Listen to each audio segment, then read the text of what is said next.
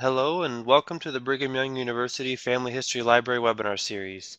Feel free to use the chat box for any questions. If we are unable to get to them during the presentation, they will be answered at the end. My name is Braden Knutson. I will be your host for this webinar. Today we'll be pleased to hear from James Tanner, who will be giving a presentation titled Using the Google Goldmine for Genealogy. James Tanner has a bachelor's degree in Spanish and a master's degree in linguistics from the University of Utah. He received a Juris Doctor degree in law at Arizona State University. He served for 2 years as an intelligence analyst for the U.S. Army and 39 years as an Arizona trial attorney. He has previously owned a retail computer business and an Apple Macintosh software company. James has over 32 years experience in genealogical research and is an avid blogger of Genealogy Star blog and Rejoice and Be Exceeding Glad. He served for 10 years as a missionary at the Mesa, Arizona Family Search Library and is currently serving at the BYU Family History Library. He has presented at expos and conferences around the U.S. and Canada. James has 7 children and 33 grandchildren. Howdy, this is James Tanner, and welcome to another BYU Family History Library webinar. Remind all those listening that these webinars are recorded and available on the BYU Family History website, Family History Library website, and also on the BYU Family History Library YouTube channel. So if you go to youtube.com and type in BYU Family History Library, you'll come to the BYU Family History Library webpage. Welcome to the webinar. Today we're going to talk about using Google for genealogy. I think I would characterize Google as being the best known, little known program that is on the internet. This is especially true for genealogists. Very few, in my experience, there are very few genealogists who are what you would call computer addicts, people who are just glued to their computer day in and day out. There's some of us, of course, who are, but there are many who kind of look at the computer as being an adversary rather than something that they need to be helped with. But Google is one of those programs that is sort of in the background. You're always thinking about it, and you've always used it for searches. Maybe you do, maybe you don't have it for your default search. There's plenty of competitors out there, but it is one of those programs that has a tremendous amount of depth, and we're going to go through some of the very, very useful things that you can get from using Google programs for genealogy. First of all, of course, we're talking about google.com. There's some difficulty here because you need to understand that there's a difference between a program called a browser, which runs on your computer, and the program that we use to search on the internet. Google is a search engine. It also has a browser program called Chrome. To make things even more confusing, it also has a number of computers that they call Chromebooks, and it has an operating system that they call the Chrome operating system. So all those things together are kind of like Family Search using Family Tree after everyone else is using Family Tree. Excuse me. Anyway, so but we're talking about the search engine portion, the online version. The browser that you use could be Chrome, it could be Firefox, Safari, any number of other browsers that are out there. But if you set up if you set up Google as your primary or default search engine, then it will always come up to Google Chrome. If you're on a different computer, like for instance, if you buy an Apple computer, it often comes with Safari as the default search, and you have to switch over and use Chrome. So use Google. So let's move on here. Let me kind of give an overview of the different programs that we're going to talk about that come from Google. We have Google Books and Google Play. These are two parts of Google, and we'll talk a little more depth about these. Of course, we have YouTube that I've already mentioned as the place where we are uploading all of these webinars and all the other presentations that we've been putting together here at the BYU Family History Library. And then we have Google Image Search, which basically this is the kind of place where unless you know how to do a Google Image Search, you're probably needing to cover your screen when you do it because you might get some things that you're not looking for. But if you type in your search first before you get to the page, then you can usually control what comes up. Google Scholar, little known part of the Google program. This is a very, very useful website for those who are doing serious research. Google Plus, kind of an alternative to some of the other social networking programs. Google Plus has gone up, down, and down in popularity, but it is a very, very viable program out there right now. Google Translate, indispensable program for genealogists, especially if you're doing non-English type of research. And we'll talk a little more about that also. Blogger and Blog Search, these are the, this is a place where most of, I would guess, the largest number of blogs is hosted on Google's Blogger. There is a competing web type of blog writing and creating programs called WordPress, and that is one of the ones that competes a little bit. But my blogs, for instance, are all hosted on Blogger. One more cough. Okay, Google Maps, Google Earth, and Wikipedia. Wikipedia strictly is not a Google program, but it works with Google Maps and Google Earth in very direct ways that I've covered in other webinars and presentations that are up on the YouTube channel. So that kind of covers a little bit. Now, there are many, many more programs. I've just selected the ones that I think are most pertinent to genealogy.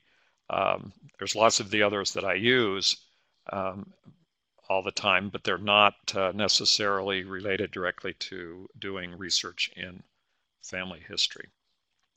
Now, here's the sort of minimalist Google startup page. Usually they have a little graphic to celebrate different anniversaries. They're very innovative, very entertaining, and we always look forward to the new Google. They're not up every day, but frequently they'll have a little graphic up there that helps to entertain us. You will need to register, sign in to Google in order to gain access to all of these resources. Getting a Google account is free, and it also matches up with a Google Plus account if you have a Google Plus account. And it's, you know, you're either in the camp of people who sign up for everything they can that might help, or you're in the camp of those who wouldn't want to sign up for anything because they're afraid they're going to have their identity stolen or something else. And so there's really not much I can say in this presentation that would persuade you one way or the other, but I would suggest that to take advantage of these tools, and they're free, that you really need to be registered. Now, I might mention something about the word free. Understand that Google is one of the largest companies in the world. Right now, it's large enough to negotiate directly with many of the national governments. It really has a greater income than many entire countries. And so when you talk about Google, you're talking about a huge organization that is basically run on advertising. So it is really the largest advertising company in the world.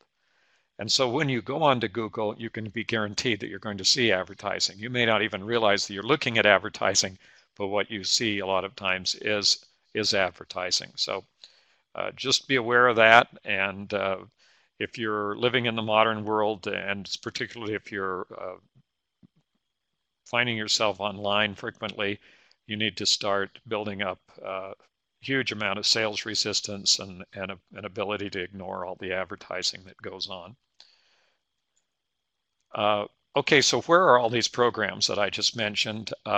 That's an interesting question. If you look up in the upper right-hand corner of the Google screen, you see a little uh, grid of the black squares, and that is the link to all the programs. So clicking on that link brings up a list of some of the Google programs. Now, I mentioned that I didn't even conclude all of these, so I've skipped things like Gmail and Drive and Calendar and Google and Photos and News and all sorts of other programs. But there's a link at the bottom of the page to even more of these programs. So if you click on that, you get another set of programs, and then even more programs besides that. So here's another set: shopping, wallet, finance, docs, um, contacts, my business, hangouts, all of these. And then there's an even more list that lists about between 30 and 40. It changes from time to time. They merge programs together. They discontinue programs. They add programs. Just sort of seems to be sort of randomly, but I'm sure that's based on their statistics of the use of all those various programs. Now this is the even more page. So they're in categories. And what I would suggest is that you go to this page and explore. Um, there's some things on here that you may really be interested in, might help you in ways that have nothing to do with genealogy, but you may be very, very interested in utilizing some of these programs. Of course, we here at the BYU Family History Library have made ample use of the YouTube program because that's where we're parking all of our webinars and presentations. Okay, so we're going to start out with Google Books and Google Play. Uh, Google Play is the subscription kind of program. You don't have to pay to own it, but it is the way that you get the Google products, meaning things that are for sale through Google. It's the rough equivalent of the App Store um, for Apple or the Microsoft Store where they sell their apps. And Google, of course, developed the Android operating system that's used widely on cell phones and tablets throughout the world. And the Google Play is the outlet for all of those and any of the other products that Google sells to end customers.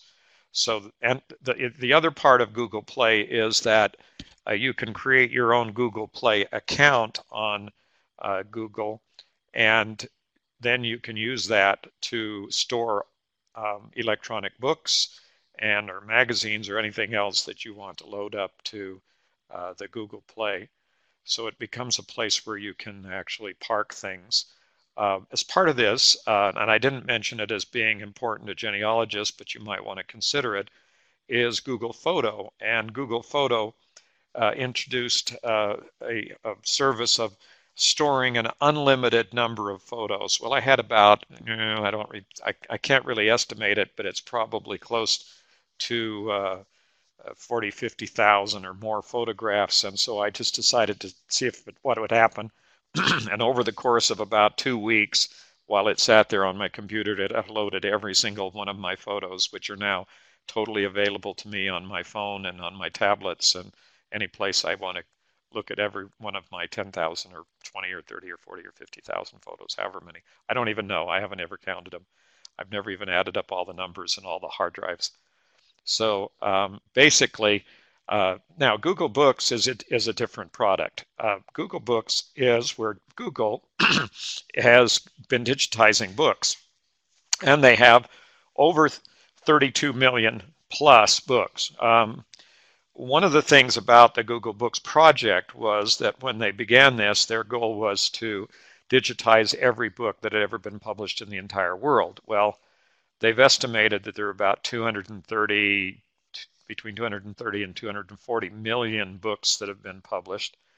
So they have probably a little ways to go before they get them all. But they're not just scanning them in English, they're all over in every other language they can find, libraries and all sorts of things of books that they've scanned. But unfortunately, from Google's standpoint, they got sued in the United States for copyright violation, and that was quite a few years ago. Well, without going into a long story in the details of that copyright case brought by the Authors Guild and other plaintiffs, eventually that case worked its way through the federal district court and into the federal court of appeals, where the court of appeals ruled in favor of Google and denied any of the plaintiffs' claims, and also, of course, awarded Google attorney's fees against all these people. And then they appealed to the Supreme Court, which denied review, which means that the Court of Appeals decision is the law of the case for Google's. And so Google Books, basically, everything they've done so far has been ratified by the court as part of what we call the fair use doctrine in copyright law. So Google Books probably will continue to expand. It's been a very good project for Google.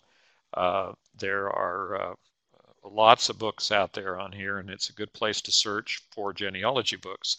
The last time I did a search on Google Books for genealogy as a topic, I had almost 8 million books show up. So there are a lot of books out there to look for, and I would suggest that you might want to look at Google Books.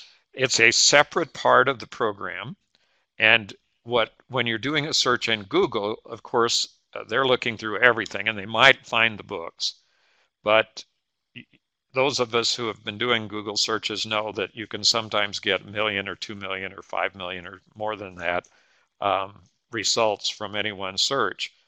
And the books don't necessarily show up near the top. Well, to force all those books searches up to the top of the searches,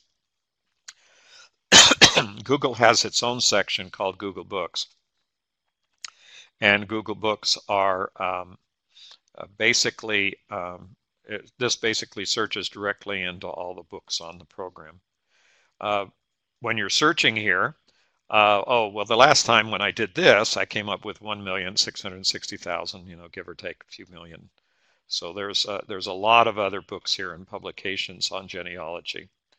When you put in the search terms here, what I would suggest is that you search for every name in your genealogy database. Actually put in the names, and a good way to do that is to put in the name with in between quotes. So if I were searching for my great-grandfather, Henry Martin Tanner, I would search for quotation mark, open quote, Henry Martin Tanner, close quote, and perhaps throw in a modifier to like Arizona or Pioneer or whatever, and then use the search to search for books.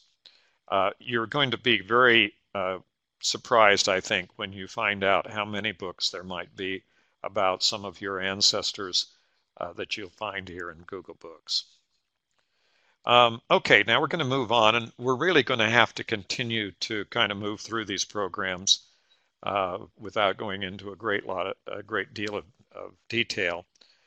Google image search is, I mentioned, could come up with some things that you're a little bit unexpected and maybe you don't want to look at.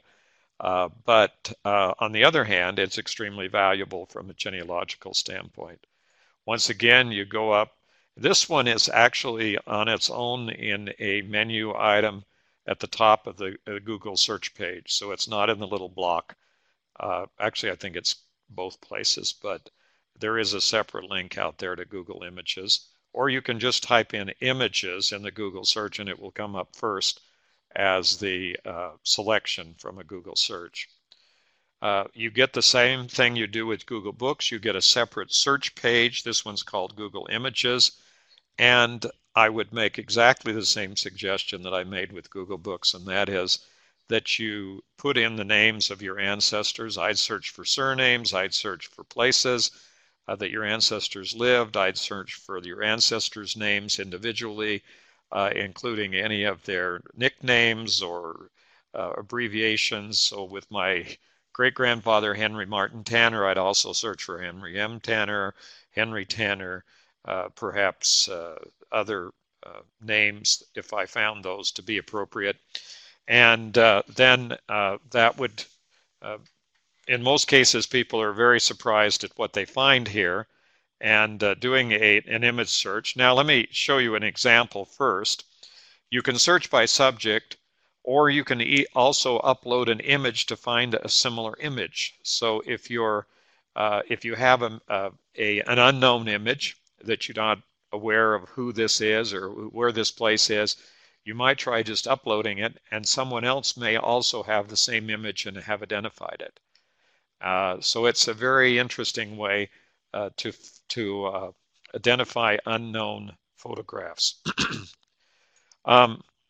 So if I put that information in there, like I put in, for example, the subject of saguaro cactus out of Arizona. We used to have one of these growing in our front yard before I moved up here to Provo, Utah. And I got all these different pictures of saguaro cactus. Some of them from old books and some of them, newer pictures. I may even find a few of my own pictures here. That's entirely possible.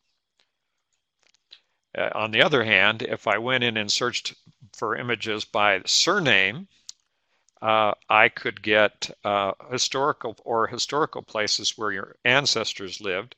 You may come up with something different. Here I searched for Tanner, specifically for Henry Martin Tanner, and I found all sorts of references here to Tanner and historical places associated with the Tanners. Down here in the corner, I found a picture of one of my relatives that I had not seen previously. And these photos that come up in are all over the internet. First of all, you have to be careful not to violate copyright by downloading and using a copyrighted photo. But when you're talking about old photographs like this, the historical photographs, usually those, if they're before 1923 especially, they're out of copyright and in the public domain. But in any event, it's a good idea to look at the website that the programs came from to see who uploaded the photo. That may give you the name of a relative. In addition to that, they may have information concerning the copyright status of the document. Now, the other thing you're going to see on this view is a lot of documents, death certificates, anything that was uploaded to the internet as an image and attached to a website could potentially show here through a search for your ancestors. So it's a very interesting thing to work at a little bit and put in some names and things if you're looking for graphics. Now on the side, not directly related to genealogy, since I write a number of blogs and keep them going all the time, I use a lot of presentations. The graphics that come out in my presentations come from Google Images, and in that case, I can filter them to those which specifically allow reuse, and so I choose documents that are clearly in the public domain. Primarily, or if that is, if I find something that has a restriction, usually it's limited to what they call attribution. That means I have to identify where I got the photo. And so I put a little tagline at the bottom of my photos showing where they came from, which is all that's required for that particular license. So they're a really good in place, but you've got to be careful with the content that you copy. It's very easy to find copyrighted documents here because they're coming off of all sorts of websites. Now we're going to switch gears here and talk a little bit about Google+. I mentioned that it's in a sense another place to go for a social networking program. It was started some years ago, and a lot of the genealogists initially migrated into Google+. There was a good reason for that, because at the time Facebook was it was in I would say in the annoying category. Uh, there were so much other things going on Facebook that it was difficult to focus. Now Facebook has evolved, Google Plus has evolved. Um, I am not so certain that uh, that there is a any particular difference between the two for from those standpoints. Before I go on, though, let me answer a question that's come up on the computer. It's how can you tell if a photo has been copyrighted? Uh, the the That's the difficulty, and the only thing you can do is assume that it has been, unless it's specifically said that it is not. So the burden is on finding that someone says that it is not copyrighted. If it was taken before 1923, then there is no U.S. copyright, but there may be a foreign copyright if it's a foreign photograph.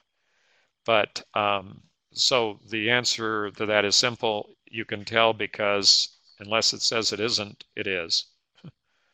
Um, and that's been my rule for a long time. The U.S. law on copyrights changed it back in the 1980s. We adopted what was called the Berne Convention, which made a copyright in the United States automatically attached to every single created work. And so, regardless of whether there's a notice or a little C copyright or anything, everything that comes out today is copyrighted.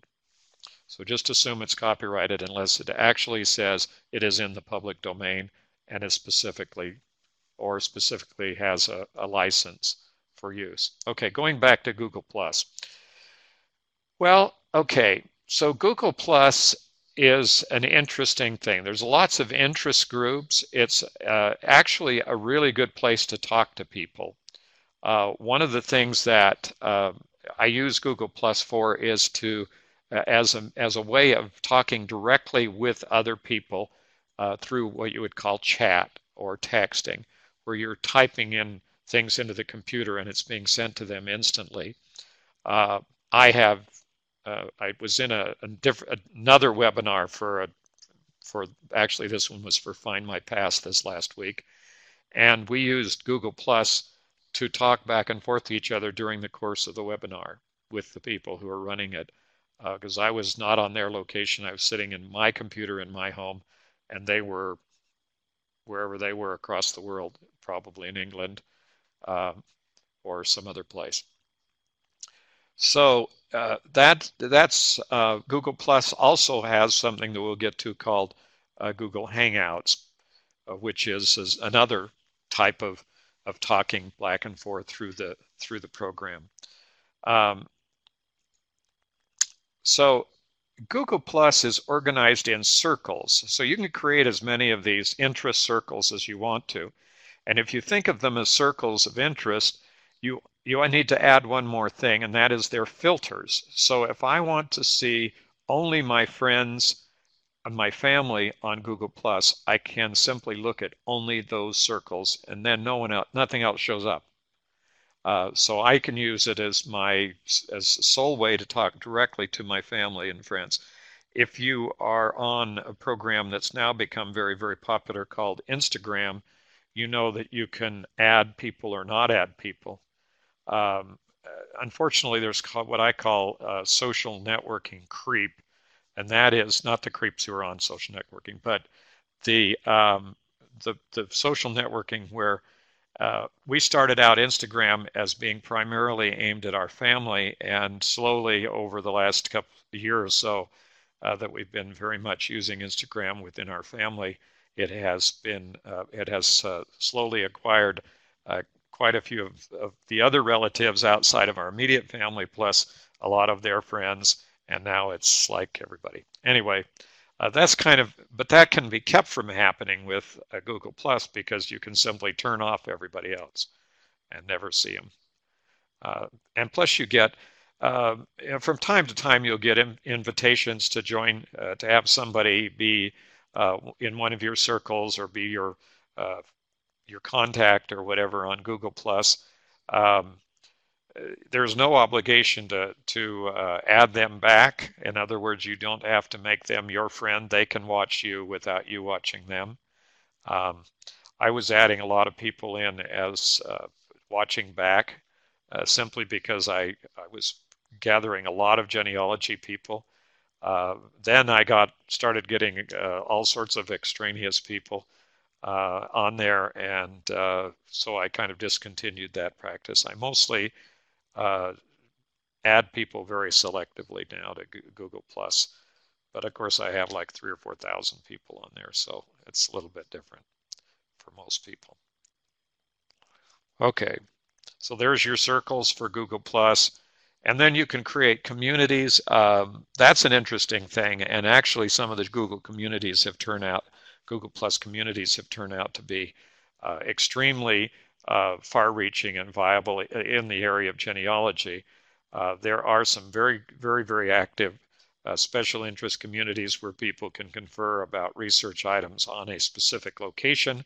I'm thinking of the Ohio research community, and then there are other people who have maintained other special interest communities that are associated with a particular product or a particular group of people. And it's worked very well for genealogists. It seems to be a very viable place to be involved directly in social networking. Okay, we're going to shift gears again here, go into a different group that we talked. I briefly mentioned bloggers. I've had some interesting observations over the last year or so about blogs. Blogs are essentially mini websites. They're free. You can maintain them on Google. In fact, if you run Google Ads on your website, on your blog, you can get paid a little bit for having people actually click on the ads. So you can get like a penny a piece or less for each click and things like that. And it's nice every once in a while, every 3 or 4 months or so, get a check from Google for $100. It doesn't hurt your life any. Some people don't like to have advertising on their blogs, and they don't have to. They can not have that. So it's an interesting one. The blog search part of this is a way to search blogs directly, just like the Google Images and Google Books that have specific uh, targeted search engines. So the blogs are free, limited websites and there are thousands of genealogy blogs out there. Um, One of the things that I've noticed, as I started to say a moment ago, is that blogs require a little bit more commitment and are a little bit more involved than just simply on posting on Facebook or taking a little photo and adding a 2-word or 5-word caption on Instagram.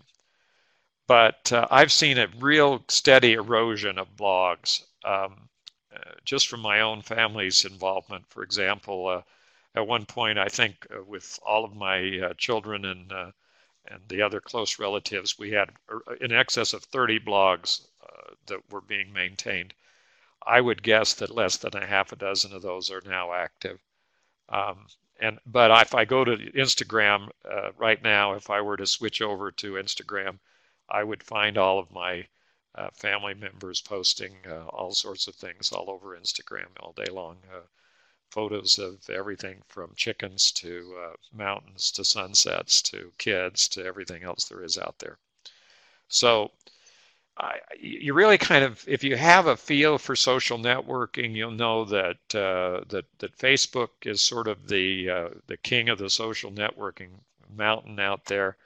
Uh, but that the other things that are going on, and blogs are definitely becoming very specialized and are, for the most part, actually commercially based. People who have things to promote commercially are very, very active in the blogging area. Almost every genealogy company that is in business has a blog. So you can go out there and find a lot of information on blogs, and specifically information about genealogy and the products. So there's, you know, there's there are lots and lots of blogs out there. There's, of course, going to be somebody who says, well, why aren't you mentioning your blogs? And that is, I don't think this is a venue for publicizing things.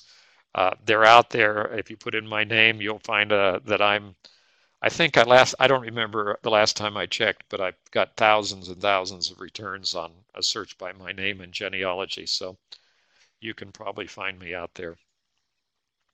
I am going to mention the ancestor files. This is not a commercial blog. This is my daughter's blog, but it's an excellent example of a genealogy blog. My daughter is a professional writer and historian, and she has maintained this blog for a long time with information, stories, photos, and everything else. If you are interested in communicating with your family, this is an excellent way of doing it, because over the years that my daughter has been involved in the ancestor files, we have received a huge number of records and histories and diaries and photographs and all sorts of material about our family that we would never have found had we not been online all the time with these kinds of publications and the blog. Um, you can get a little bit overwhelmed with blogs. I think I read on the average I'm subscribed to about 287 blogs. That was the last time I checked. Basically, there are programs called readers or aggregators, and what these do is they organize your subscriptions so you can watch a whole bunch of different websites, and they will then put that information into a format that looks like a news listing with the headlines, and then you can read the headlines and save yourself a lot of grief. They work through what's called a RSS feed. It's a really simple syndication feed, and almost all websites and blogs out there have the ability to support a reader. So let's say my daughter is posting a new post on the Ancestor Files web blog, then that shows up in my reader, which I am using a reader called Feedly, which is part of Google, by the way. It's a Google product. It's Feedly, and Feedly is a blog, and then you can just subscribe to almost any website out there. Anytime there's a change in the content, it will show up in a list, like a list of headline list, telling you about the changes in that particular, in all of the blogs that you're subscribed to. So people say, well, I don't know how you manage all that information, and the answer is, I don't really have to spend that much time going through the aggregator or the reader to determine whether there's something that I'm interested in reading it more in depth. And it looks like this. This is the little icon that comes up for an RSS feed that is, if it's on a website or on a blog, then that means you can subscribe to that blog. Although the way of subscribing has been evolving. It's a little more complicated from the programming standpoint, but it's a lot simpler from the user standpoint. And you used to have to go through quite a little bit of technical steps to become or watch a blog or to have it in your reader. But today in Feedly, all you have to do is click on a plus and put in the address of the website or the blog that you want to subscribe to, and it will automatically do everything for you. So you don't have to really go through any kind of complicated stuff to subscribe to blogs. Here's what it looks like today. This is a screenshot from Feedly, and it's feedly.com. And you can see that you could scan through this pretty quickly. You just scroll down through the page. It wouldn't take very long to look at 25 or 30 or 50 or 100 or 150 of these little blogger, depending on how fast you read. Now, if you don't read very fast, it may take you a while. Here's the list of the blogs on the side. You can see all the blogs that with the number of open unread items. Um, the only catch about this and having as many as doing as much of the subscriptions as I do, it's kind of like in the old days if you were subscribing to newspaper and you went away on vacation, you forgot to stop the newspaper and you come back and it's your whole front yard's piled with newspapers. Um, this is the same thing that happens with a reader like this. If I for some reason get distracted, which if I leave for a couple of days and I'm off the internet, then when I come back, I could have 3 or 4 or 500 or even 1,000 feeds, and I basically give up at that point. I just have to admit, I just click them all, mark them all as read, and start over again because there's usually no way I have the time to go back through all that stuff. So here's the subscribe button, and then you add your subscription, and it comes out uh, in your feeding list. Usually, what I do is I have a link to Feedly up in my browser bar. So all I have to do is click on the link, and it takes me directly to the program. Or I could actually have the app on my phone or my iPad or my tablet, and read them all on those devices. Okay, now we're going to move into Google Translate. Um,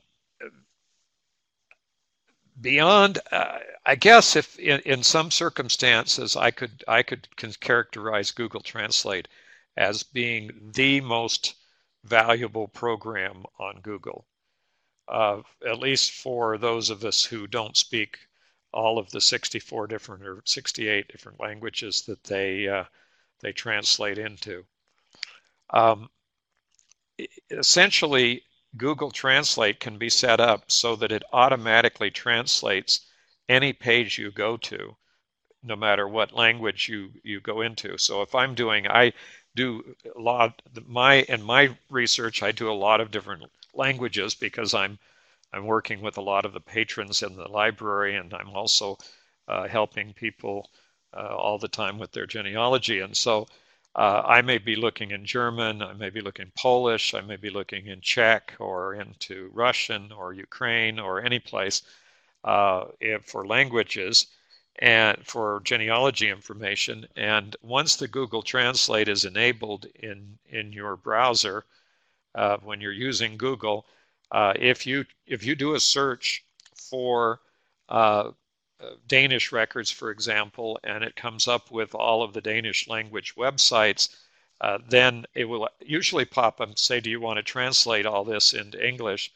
But I can just do a setting where it will automatically translate everything that comes up anyway. So I am essentially doing searches in English, even though they're coming up in all these different languages.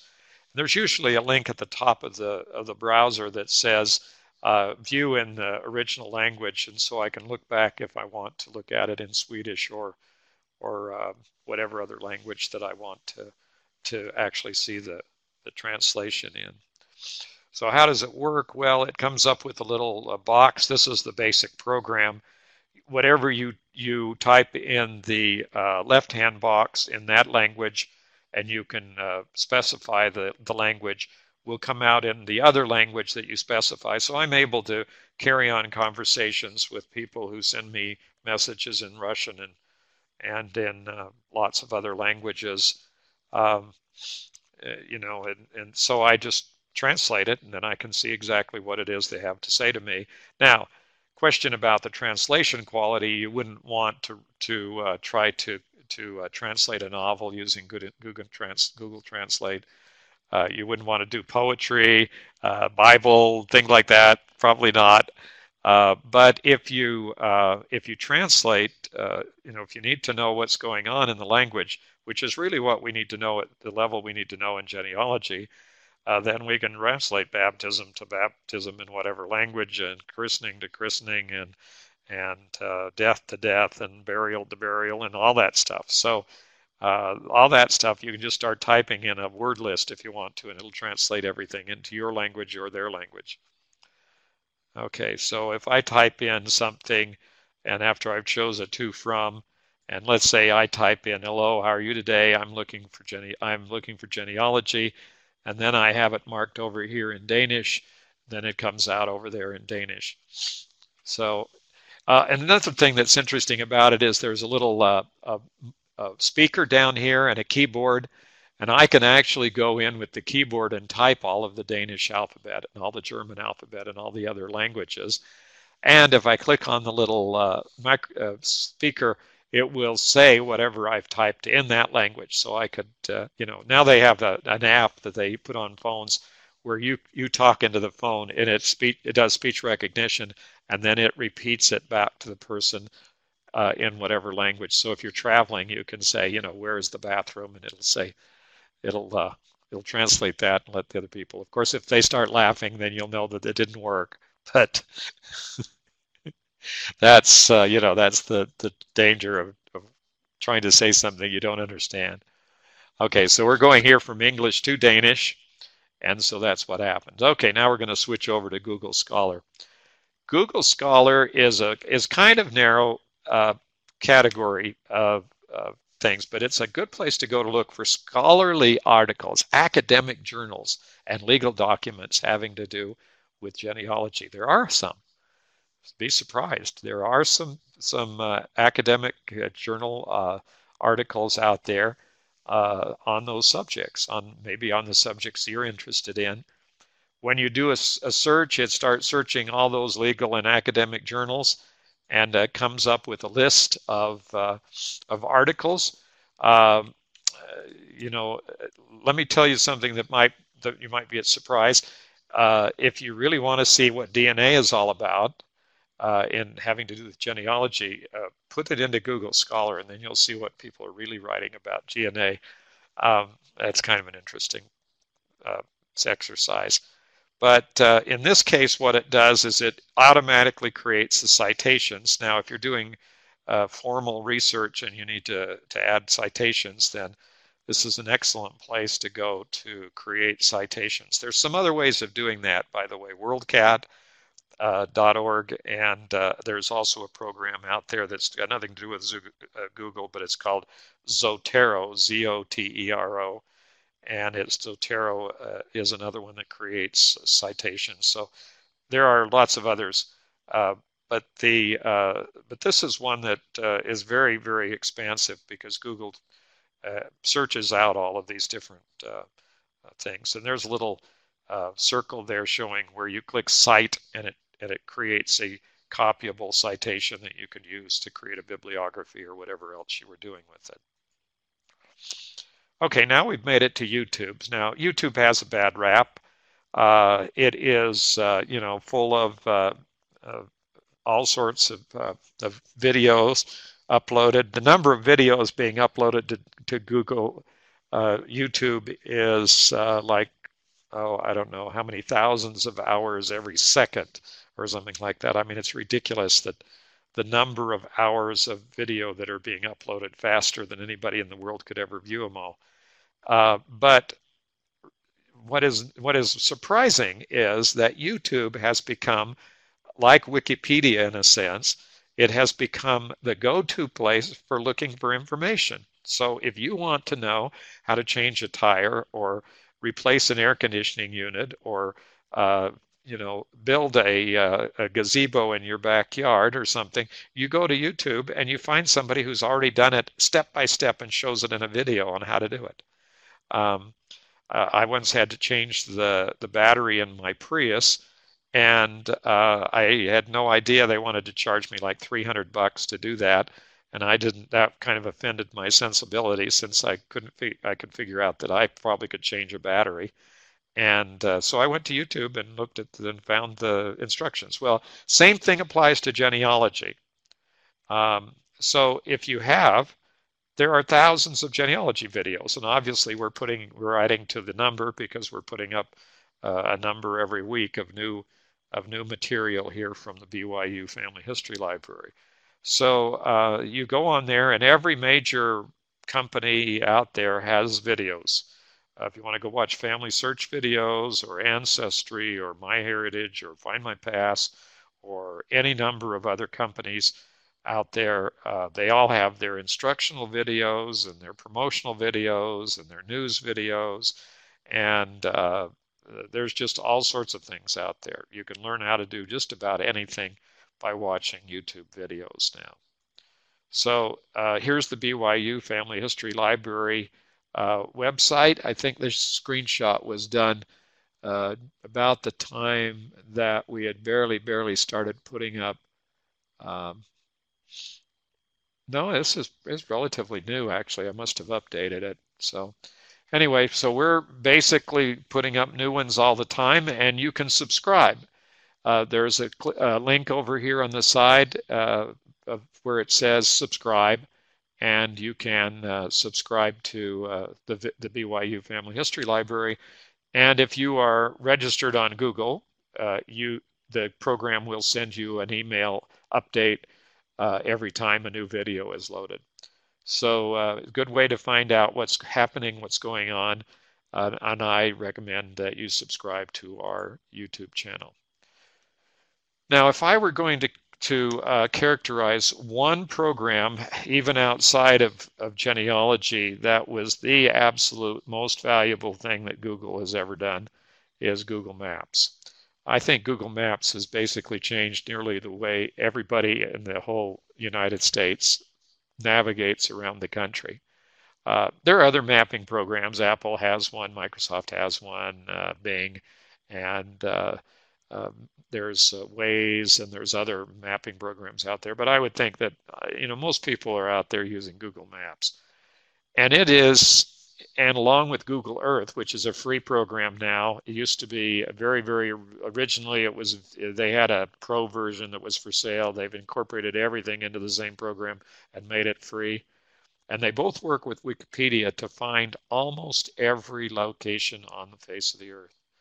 So when just within yesterday, I was helping someone here in the library, and we basically figured out that the place that recorded for her ancestor was wrong, and it was all done through Google Maps and searches in Wikipedia. So it's just an invaluable tool, and I routinely recommend that people search for and verify every place they have in their family tree. Every mention of a place needs to be verified. What I find is that there is just, especially in online family trees, there are very frequently that the places are either misidentified or they're wrong. And so you need to get into the maps.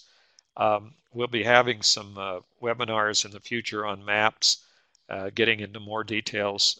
We already have done a few, and I would suggest that you get into the idea of searching all this information. Now, you'll find maps up there under the little black squares up in the corner of Google, or you can just type the word maps into Google, and it will always come up first in the search, so it's pretty easy to find. So once you have the maps, then you get the map of the location where you happen to be. And people are always kind of surprised that Google knows where they are, and the answer is any computer that goes online is basically able to be located. I think if you watch the TV shows, you find out quick that, especially the detective shows and things, you find out that they are always interested in cell phones because they can quickly trace where somebody is with their cell phone or where their cell phone's located. Well, same thing works for computers, folks. So they know where you are. And so they'll look up your place, and you can see at the bottom that there's pictures. There's also some very interesting things. You can go to what's called Street View, and in Street View you can look do a virtual drive down any street. People, what's one of the most amazing things to me is that people are still amazed when I show them Street View. It's like, folks, it's been around for a long time, and I can't imagine that you haven't used it or understood that it was there because you, even if you have no interest in genealogy, this is one way to figure out how to drive someplace because you can actually do a virtual drive and see how where this house or this building or this office is located before you drive there. So it's it's an amazingly help. But for genealogists, it's invaluable because you can go look at all the places where your ancestors lived and look at the houses. I recently was going through some of my documents and I ran across an address of where from in a letter that my father had written of where we lived when he was in school. And so I popped the address into Google Maps, and then I went to Google um, Street View and got a picture of the house where I lived when I was like 3 years old or 4 years old or something like that. So anyway, this is not only interesting, it's an invaluable tool in identifying and helping to identify your ancestors because in many cases people with similar names can only be differentiated by very, very specifically identifying their physical location of some event during their life. This is especially true for countries in Scandinavia, Wales, England, uh, a lot of places in the United States where people have similar names. Um, so we have the two programs. Google Maps is primarily for locations and identifying locations. Google Earth is primarily designed to provide information about all those different locations. Um, you can get wrapped up in both these programs, but Google Earth especially, if you start looking around at, possible vacation spots and things like that. Get distracted from doing your genealogy and looking out there at the world, South Sea Islands and things like that. Well, on the other hand, you can also plan genealogical research trips. And both of these programs let you design and implement your own personal uh, map. You can create your own map with all the way spots, all the different locations that you want to look at or you want people to look at, and you can then even share those maps with other people so that they can follow your virtual tour with your information. So if you wanted to show your ancestor's immigration route or his crossing country route or something, you can do that and build that in either Google Earth or Google Maps with their specialized tools. So they're very interesting. And here's Google Earth with all of its different geographic and all types of information, from weather to volcanoes on this program, and also maps, old maps that are overlaid onto Google Earth to show you locations. One of the most helpful things today is that you can actually take some types of files. They're called KMZ. That's Kilo Mike Zulu files, and they can be overlaid on Google Earth to give you time-sensitive historical information like boundary changes for counties and for national and state boundary changes. So here you are. You can download Google Earth to your computer. It runs in layers. You can turn the layers off and on. There are so many different kinds of layers and things that you can use with Google Earth that it is somewhat mind-boggling. And pictures, photographs, all sorts of things can be added to Google Earth. In this case, as I mentioned, you can also overlay historical maps. In this case, David Rumsey maps on the David Rumsey map site. In some instances, some of those maps have already been overlaid on the Google Earth website. So they stretch them, accommodate those maps. There's also other programs that do the same thing. New York Public Library map program does this, and then there's a number of other programs out there that overlay maps onto the most recent things. And I mentioned Street View. You go into a town and click on the street view and it will bring you up. We're going to have to kind of move quickly here through this last part, Google Docs and Google Drive. Google Docs is a set of programs, word processing, spreadsheet, presentation program, uh, and some other similar, related programs that are free online, and you store all your information up online so it's available from any computer or device. Um, I use this extensively. I move between an iPad Pro and my iMac and my the computers here in the library and all sorts of other places around. And that is extremely helpful to have all of your documents available and searchable, and you can sit there and edit and write and do whatever, no matter where you are. Google Drive is actually the place where all of those uh, documents are stored, and you're given 1 terabyte of free memory on Google Drive. You can also upload, as I already mentioned, all of the photos you want for free. They don't go against your Google Drive allotment, so you can put up thousands and thousands of photos and share those if you wish to do that or not. So basically, this is, there are some tools here that you would probably be very interested in using. You might want to go to these. Uh, Most of the word processing, commercial word processing programs have also gone to an online version. Microsoft has their Office 360, 365, I think, that is uh, the their online version of what is now with Google Docs.